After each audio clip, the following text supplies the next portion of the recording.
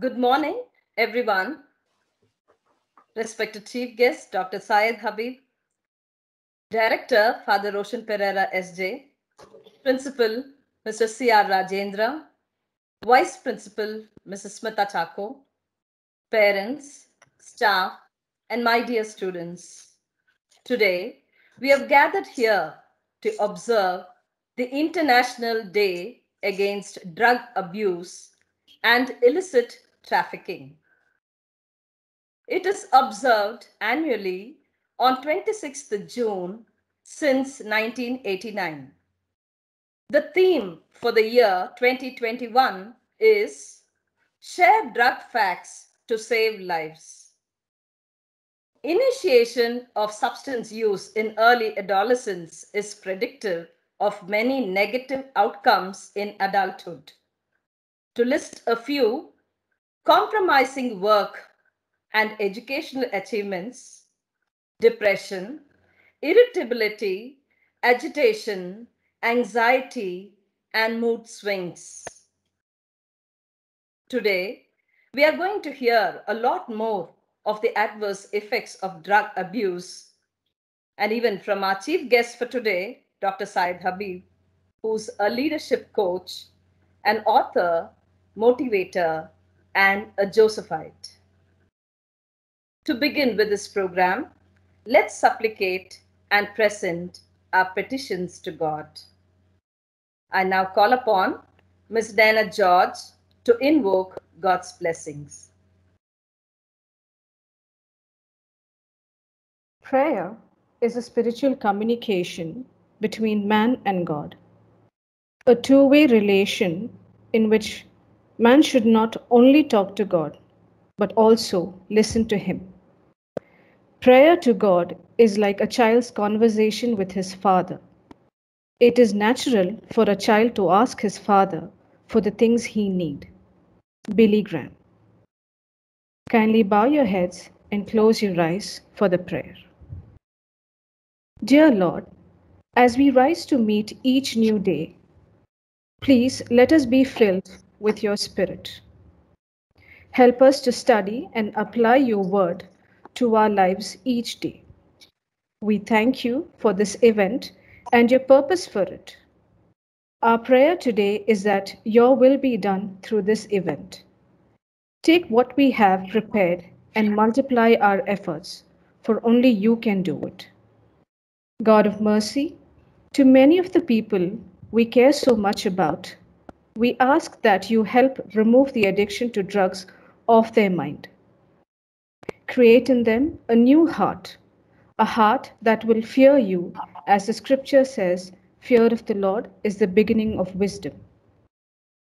Look with compassion, enfold them in your love, all those who have lost their health and freedom. Lord, we ask for healing in families torn apart by addiction. Pour out your grace on each person who has been affected by someone with addiction. May you restore their sense of self-worth. May they find redemption and restoration in you, O Lord. Give a vision of what life can be for a person freed from pain and addiction. Help us to be self-aware of when we are falling into temptation and turn quickly back to you. All this we ask in your most holy name. Amen.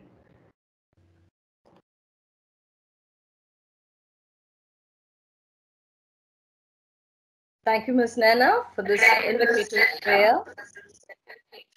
Let God give us the courage to turn our weakness into strength. I now request Ms. Sylvia to welcome an inspiring personnel, our chief guest of today's program.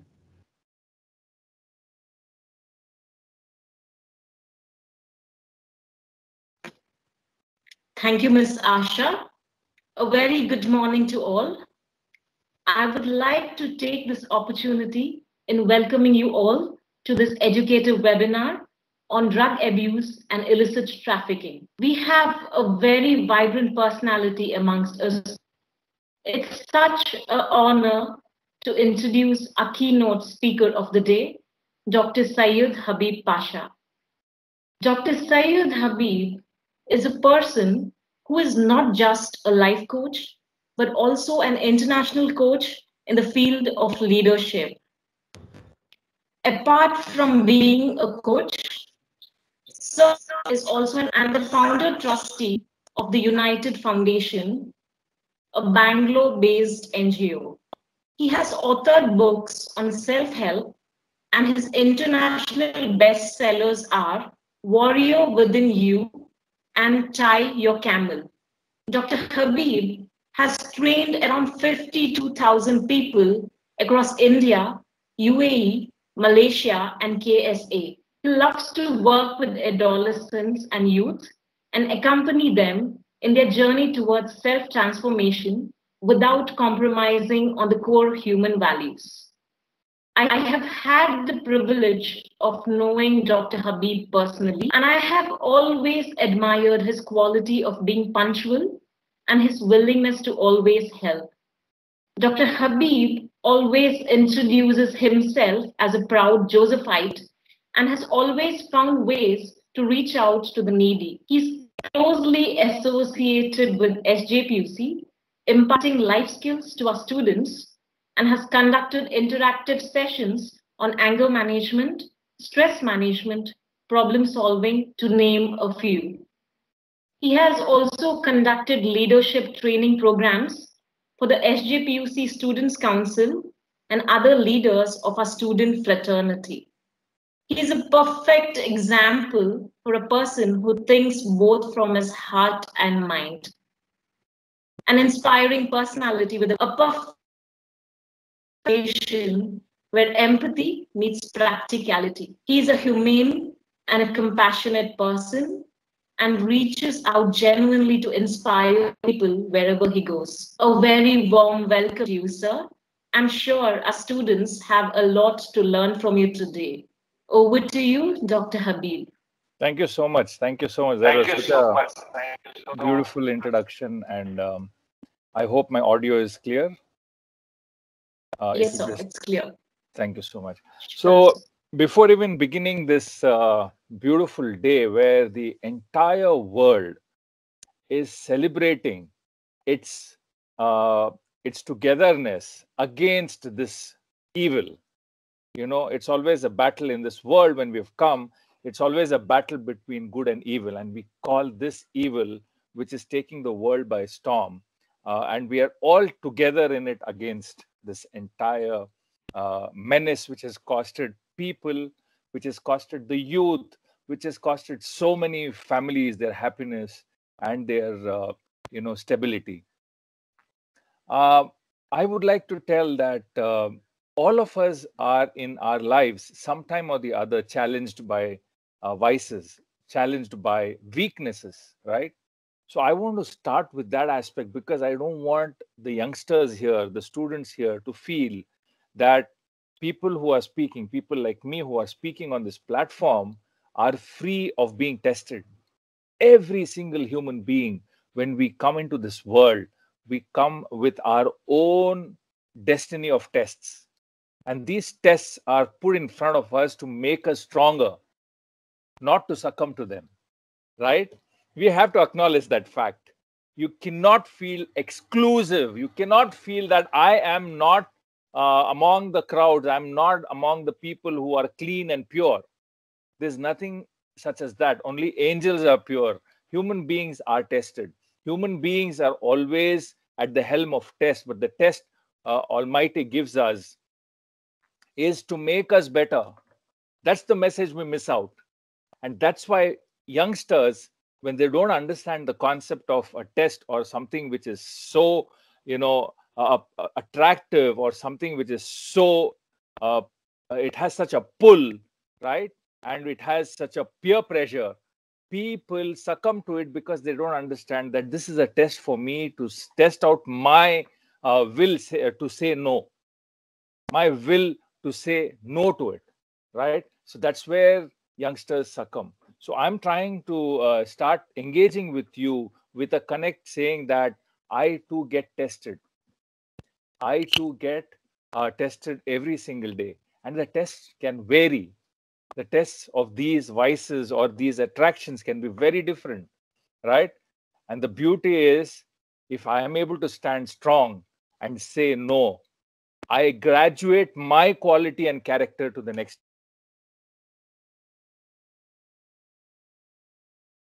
I mean, the audience, the young boys here would be probably thinking that, yeah, you get chosen and people are extraordinary because they are born like that. It's not like that.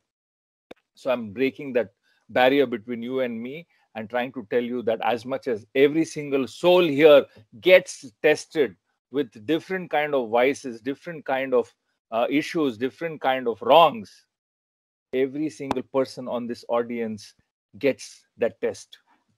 So now I would like to, because I've got a very limited slot, I would like to engage with you on a very important experiment which was done. The experiment was about a frog. So there was an experiment conducted, and a frog was taken, and a frog was kept in a pan. A frog was kept in a pan of water, and this water was boiled. This water was gradually heated. So the frog, the observation was the frog was sitting in the water. They lit the stove and they started warming up the water. As the water was warming up, the frog absolutely did not move. The temperature of the water increased. As it increased, they found very strangely that the frog did not move. And eventually it did not move till the water was boiling. Even when it was boiling, it was not moving. They had to rescue the frog out. It was very strange, because usually it is assumed that when the temperature increases and it becomes unbearable, the frog needs to move, right? So the frog didn't move because it was inside the environment. From the minute it got into that bowl of water, it was inside the environment. It never understood the change. They did another experiment parallelly, where they took a bowl and started heating the water gradually till it became a bit warm, and then put the frog in. But here it was strange. The moment the frog got inside, it felt the heat and it jumped out.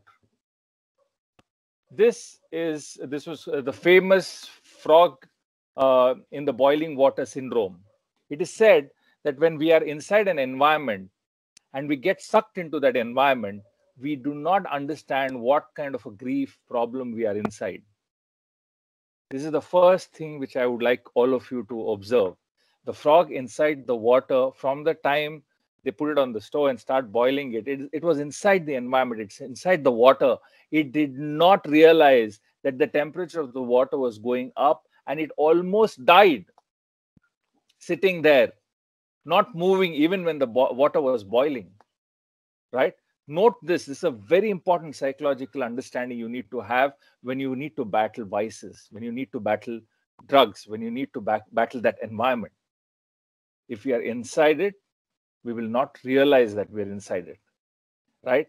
So you have the only way you can battle this vice is to get out of the environment.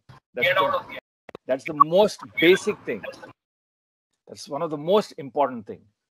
I'm going to share with you a story of a boy named Raju as a case study itself, so that you understand this whole issue which the world is facing. So Raju, young boy from a middle-class family, joined the college. And when he came into the college, he was from a middle-class family. He had very big dreams and aspirations. He had dreams where he said, and he came in with an intention of becoming a paramedic. So when he joined the first year, he had big dreams, aspirations, and he looked at his family, he looked at his parents. He said, I have to get into this college. I have to complete my studies. I have to become a paramedic. I have to go to the UK, work there, send money, get my parents off the debt, get my sister married. And all these dreams were there with Raju. And the moment Raju came into the college, he experienced exactly what most of the kids experience, most of the youngsters, most of the students experienced.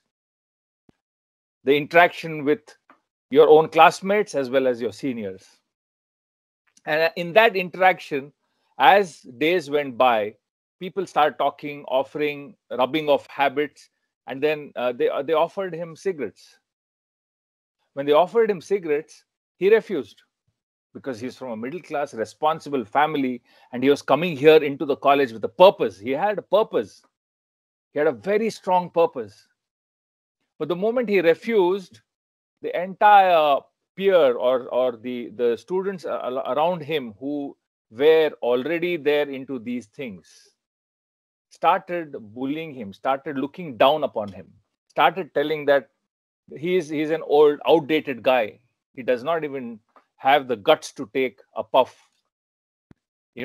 That's how people usually challenge your willpower, right?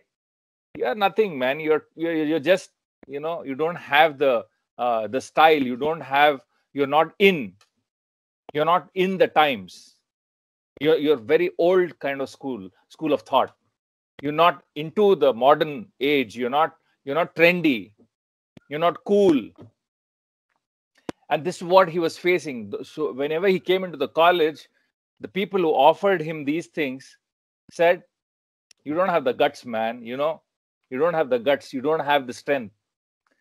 And this was bothering him quite a bit. And then finally he said, it's just a puff. No, I'll show it to these people. I'll show it. It's just a puff. I can show it. I'll do it. I'll show it to these people that I'm not weak. Look at the conversation. Look at the conversation. Look at the way a mind works. Look at the way when people tell you something, you're so loose-eared that you're going to listen to that and take the garbage and work on that garbage. My dear students, you need to develop ears of steel. You have to have strong listening. You cannot be weak in your listening. If God has given you a mind, it is your mind, and you do not have the right to make any garbage get into your mind. You will be responsible for your mind. Don't allow everybody to dump garbage into your mind. So what happened to Raju? He started contemplating and then finally succumbed. He said, it's just a puff. I'll show it to these guys. My dear friends, my dear children, my dear students, you don't have to show anything to anybody in this world. You just have to be you and discover your own strengths. That's the purpose of this life, right? It takes a lifetime to discover your strengths. Why are you wasting time in listening to people, especially people who know that they're not meaning good for you? Understand the intent. You're foolish if you listen to a person who's trying to tell you that strength lies in showing off and, taking a puff. Ridiculous, right? Raju did it. Raju took that puff. And he did not know that just was not an ordinary cigarette. It was intentionally offered. And it had drugs.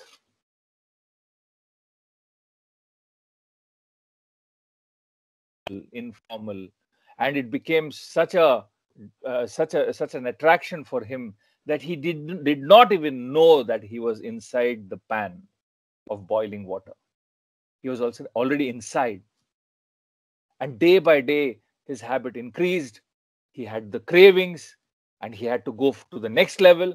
He had to take a stronger dose. And this went on. And he did not have money because he came from a middle-class family. He started begging. He started borrowing. He started stealing. He started pulling money from his home. He started borrowing from friends. And finally, everything exhausted. Nobody was willing to give now because he was borrowing and he's not returning. So now he didn't have any way. He was getting a bit upset about not being able to afford it. Enter another friend, Rishabh, who says, Raju, don't worry, I have a way out. And he takes him to some of the lanes, very dingy lanes inside Bangalore, where he takes him to a peddler. And he introduces him and says, if you deal with him, you'll get it free. So how can that be? So the peddler gives him a trial assignment saying that take this and sell it. Push it into the market and I will cover for you. From a person who was into self-abuse, he has graduated into a person who is being a source of abuse to many thousands of people. And he takes that as an opportunity, he bites into it, he goes all out and starts selling. Parents are also not very observant. They're not seeing these changes, but then these things don't hide. Such things don't get hidden. It gets exposed. Lies, dirt, bad habits do get exposed. You cannot hide them. They start observing his friends, his relatives, his parents. They start observing that he is actually hanging around with different people. He's not caring about his appearance. He's no more caring about his food. No more caring about his sleep. He's not attending college enough. His results are showing a very major dip. He's missing classes. He's losing interest in his normal hobbies. He's having quarrels with people often. And he also, in his language, starts talking about, I'm going to run away. I'm going to take my life and things like that. Now, why did I tell you all this? Is because to make you and myself realize that a habit like this does not have impact on only one side of life. It is like a snowball. It hits every single aspect of a human being's life. Now, if I ask you what are the so very important and critical areas of your life, I'm sure you're going to say career, self-development, relationships, health, wealth, spirituality. These are common areas, important areas of a human being's life, right? Now look at what happened to Raju. His career is getting hit badly. Do you think of any self-development? Zilch, zero. What about his relationships? Getting into a bad mess. What about his health? Direct impact. What about his money? Completely a disaster. Spirituality? No questions. Do you think he has time to connect to God? Do something good for society? Absolutely no. One puff costed him all the 6 areas of his life. Look at the damage. Look at the damage which Raju has created for himself. At this time, he bumps into a very old, very sincere friend, Ricardo. And Ricardo comes to Raju and says, Raju, what are you doing, man? What are you doing with your wife?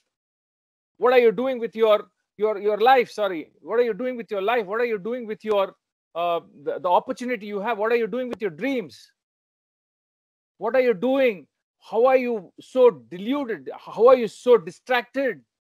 I remember seeing you as a person who is so passionate about becoming a hero in the medical field, a person who wanted to be a paramedic, so clear, a person who wanted to support his parents, a person who wanted to see his sister married. What are you doing with yourself? And there's a conversation. They spend quite a bit of time. And Raju is like, yeah, man, I mean, I really don't know how I got into this mess. Remember the frog in the boiling water? He's inside. He's inside the mess. So he's not able to understand. When Ricardo shakes him up and says, what are you doing with your life, man? Get out of this. Otherwise, you'll be a complete con case and you'll actually be a disaster and a curse for your own family. Raju shakes up and he, when he's going back home after meeting Ricardo, there are thoughts in his mind saying that, what am I doing? Is this where I have to be? Let me get out of this. And he goes home. But as he reaches home, his craving starts. As he reaches home, his craving starts. He says, I need the stuff. I need the stuff. And then he recalls, and then Rishabh calls. Rishabh says, there's a consignment waiting. There's a package waiting. Raju rushes out. He's not able to control himself. He rushes. He goes out, takes the package. And they've told him to deliver at a particular park. There are people waiting at that park. Please go deliver the packet. Takes the packet, goes to the park, meets that customer. and then hands over the package. While transacting, he fails to realize that the person who he's dealing with is actually from the police department. He does not know that it is a setup and it is the police department which is trying to transact with him. He does the transaction, and suddenly the entire team comes in and captures Rishabh and Raju, and they are convicted. They are convicted. At this moment, suddenly, the phone rings. The phone rings, and Raju suddenly jumps out of his bed, looks at the phone ringing, and he says, "Gosh, after meeting Ricardo, I came back home and I slept. I had this dream. I had this dream that I went to the park, gave the parcel, and I got caught with the police. What would happen really if it happened?" And when he sees the phone, he sees Rishabh calling him. He has a choice to make, to accept Rishabh's call or to reject it. To accept Rishabh's call is to put his life in disaster, and to reject that call is to get back on track and do something for his life and for his people around. What would you do? What would you do? That's my question. What would you do? Look at both sides of the picture. You accept the call, you're gone, you're finished. Because that's like the frog inside the water. You reject the call, you are out of that environment. There are many people like Rishabh in your life who will come and offer you, who will tell you that it is very attractive on the other side. Once you get here, you're going to be cool. You're going to get access to all the things which you always dream for, all the vices which you dream for. No, you always have the choice to reject that call. And Raju did exactly that because he had a dream. In the dream, he saw that he took the package, went to the park, delivered, got caught with the police, and his life was messed. That can happen to anybody, anytime in this field. He rejects the call, deletes the number, goes back to his parents, apologizes. He says, "I'm not going to be in this. I have to get back on track." He goes, talks to the people, talks to the college, talks to the counselors. He also finds out that there is help available from all sides without being judgmental. One of the things which youngsters feel is, once I'm into this, would people accept me if I'm trying to give it up? Everybody empathizes. Everybody understands that these are the slips anybody would have gone through in life. So people are ready to help, ready to support. All you need to do is reach out. Raju reached out. Raju reached out to his parents. Raju reached back to his college. Raju reached out to the help, the pure help available. And they held him tight. They took him with him. They took him along the system. They took him and they did not judge him.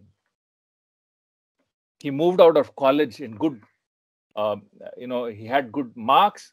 He got a good ranking. He moved out of college, got through his certification of paramedics, went to UK, started serving. And Raju is one of the personification of thousands and thousands of people who worked in the front line during the pandemic, saving hundreds of lives. What a story. Think about it. What a story. Imagine we are all going through the pandemic for the last 1.5 years. The pandemic has taught us a lesson. But you know what? This pandemic, I'm sure, with all the medical support, we are going to get through it. Hopefully, we are going to get through it. God willingly, we are going to get through it. But the bigger pandemic is the drug abuse, which is something which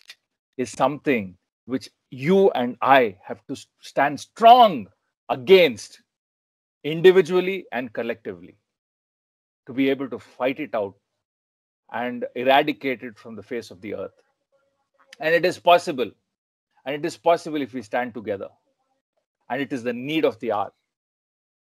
So remember, before I sign off, remember the frog in the water, boiling water syndrome. Do not get into the pan.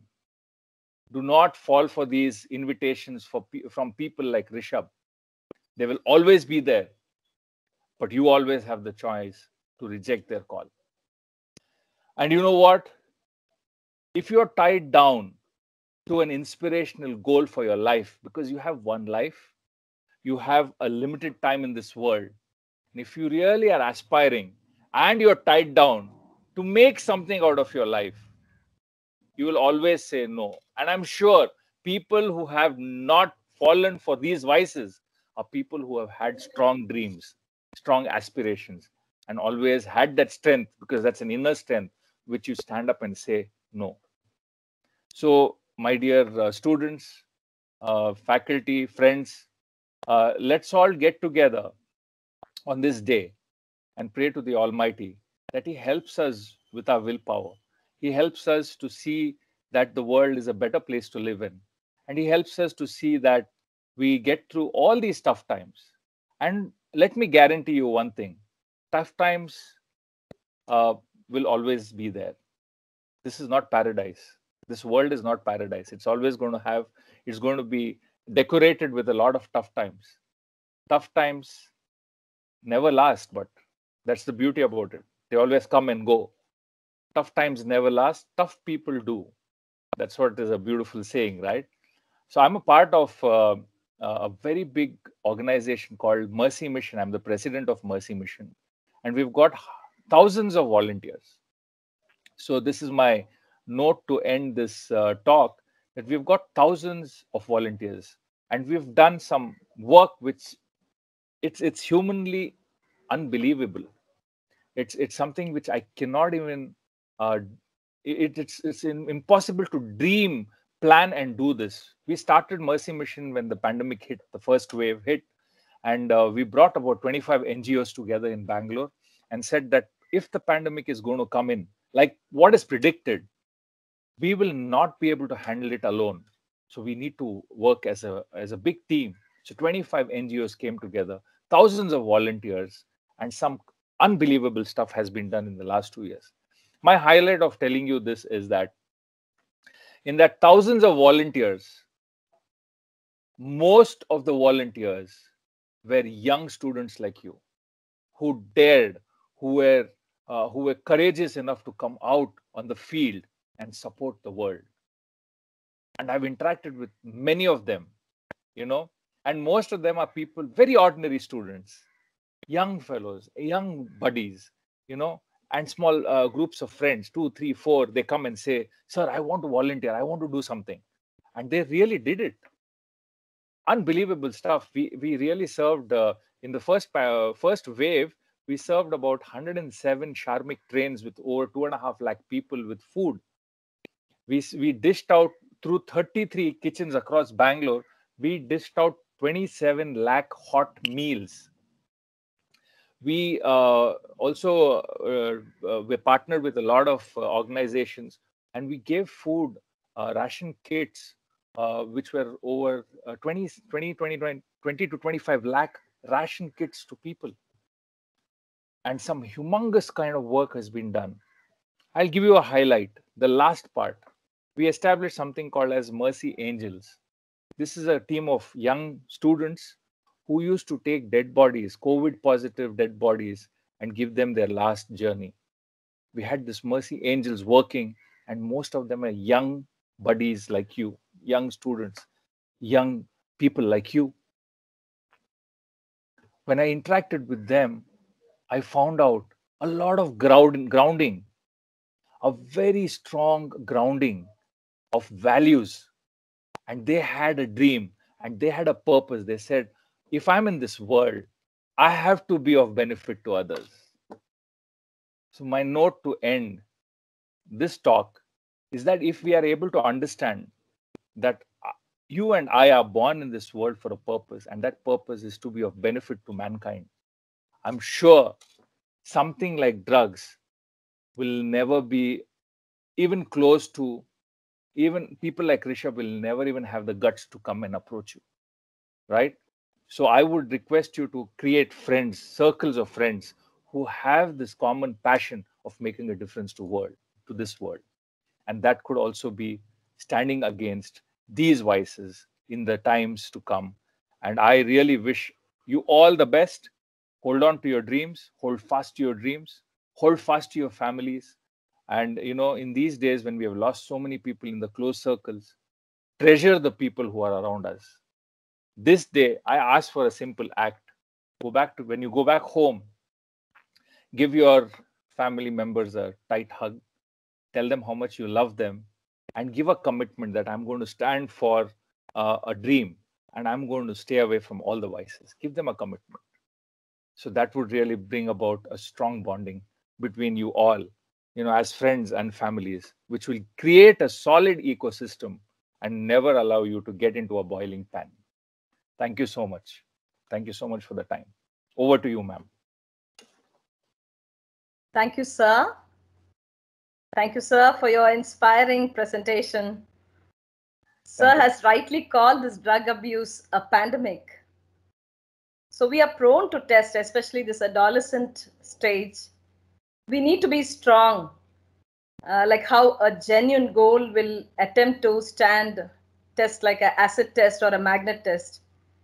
So we really are proud of you, sir, and I feel that we are unlucky that we couldn't meet you personally. And your stimulating speech and comments were very timely, sir. And as we are entering a new growth phase, all those points which you mentioned are very, very important. And we will definitely use your suggestions in the future. So a lot of Mercy Mission work, we heard a lot from you. God bless you, sir, in all your future endeavors. Thank you. Thank you, sir. We'll meet soon. Thank you. Yes, sir. Drug abuse is a major problem in many countries, and many studies, surveys, and case reports have described the adverse social and medical effects of drug abuse. Now, let's watch a video presentation highlighting these facts.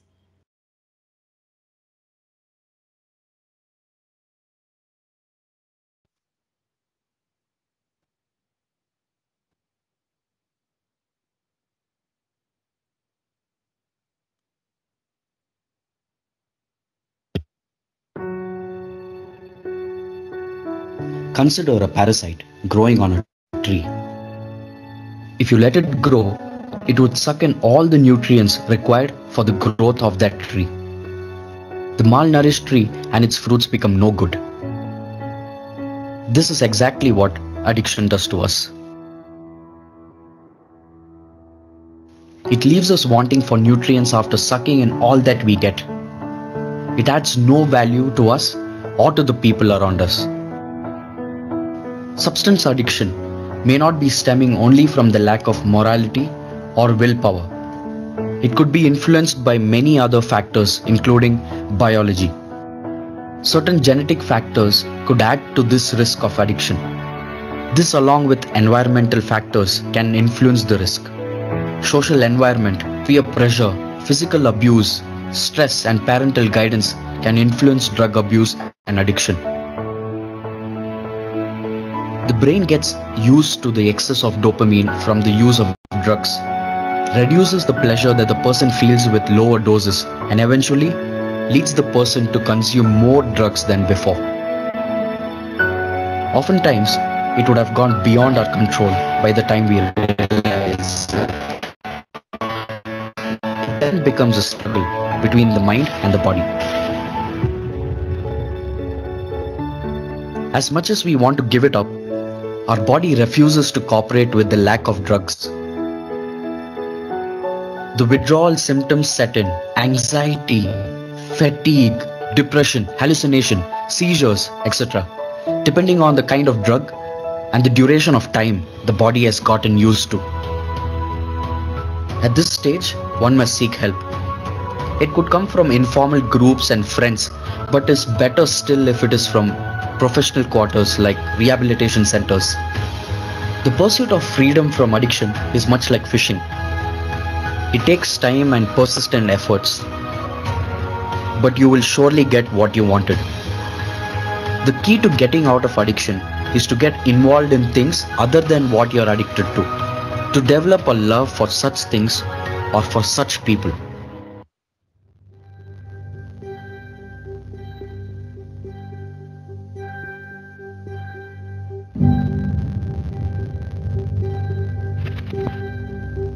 Today, if you saw somebody chained to a post, you would do something about it. But in the days of the transatlantic slave trade, it was a normal sight to see. It isn't as clear today of what modern slavery looks like. But by knowing the signs of human trafficking, you can help protect yourself and you can help protect others. Traffickers would often brand their victims with tattoos, using words such as daddy or cash. Trafficking victims may show sudden changes of dress and behavior. They may suddenly have possessions that they usually can't afford. They may have unusually long work hours. Victims may have new relationships with boyfriends or girlfriends that are noticeably older, and I'm not talking about a few years. Difficulty with making eye contact, especially with men. Victims may have untreated medical problems, such as cuts, bruises, burns, broken bones. They may miss school frequently, make frequent trips. Victims may be unable to speak independently. Other people may insist on answering questions for them, or even translating for them. Victims may even be frightened of authorities, seeing them as the bad guys.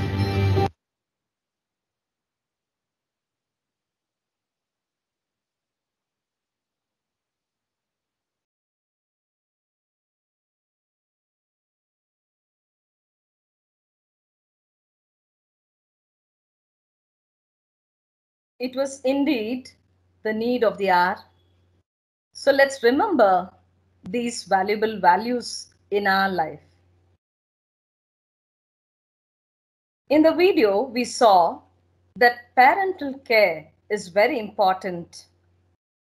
Analysis have revealed a number of drug abuse risk factors that can be reduced by parental action. These include poor family management practices, permissive parental attitudes towards adolescent drug use, high levels of family conflict, low levels of family bonding, peer influences to begin drug use. The identification of a set of risk factors for drug abuse that can be addressed by family action has increased interest in parenting skills training as a drug abuse prevention strategy. We have come to the end of the program. Gratitude is a powerful catalyst for happiness. With this note, I now call upon Ms. Sridevi to propose the oath of thanks.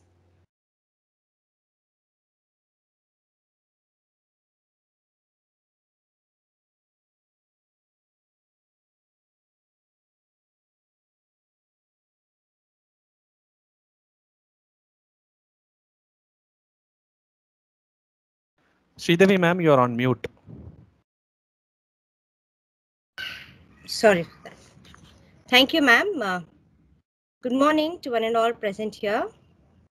I deem it my pleasure to propose the vote of thanks. Let me begin by thanking the Lord Almighty for bringing us together amidst this pandemic.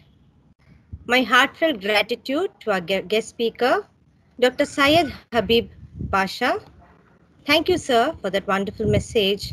I'm sure the audience have gained a lot of information and insight on drug abuse and illicit trafficking. I would like to thank our director, Reverend Father Roshan Pereira SJ, for his guidance, encouragement, and support. I thank our principal, Mr. C.R. Rajendra, for his stewardship and commitment. I extend my gratitude to our Vice Principal, Ms. Smita Chako, for her meticulous planning and support. I owe gratitude to the social concern team for taking up the initiative to bring in an awareness amongst our audience. I thank our staff, students, and parents for being a part of this event, and it would not have been fruitful without your presence. Thank you, one and all. Have a nice day.